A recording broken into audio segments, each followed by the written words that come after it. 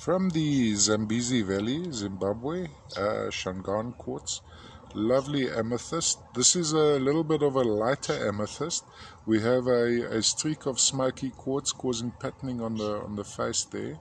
Have a look at that very interesting crystal shape on this side. Now we have, look at that. So this would be maybe a list.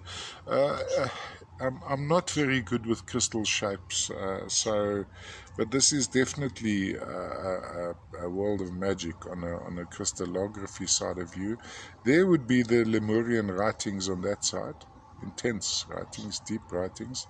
Now on these Zambezi quartzes, it's best to actually look at the videos, because the still photos make them look very, very mousy. Let's just zoom in over there. Of course, with good backlighting, you'd have this effect.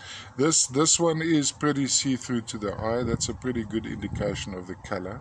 Let's just move them around like this.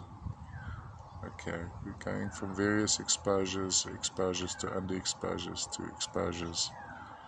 And that's all from the Chibuku deposit in Zimbabwe, the Shangaan quartz. Lovely smoky amethyst with the most amazing crystal forms.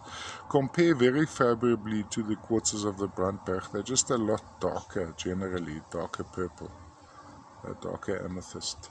That's Zimbabwe.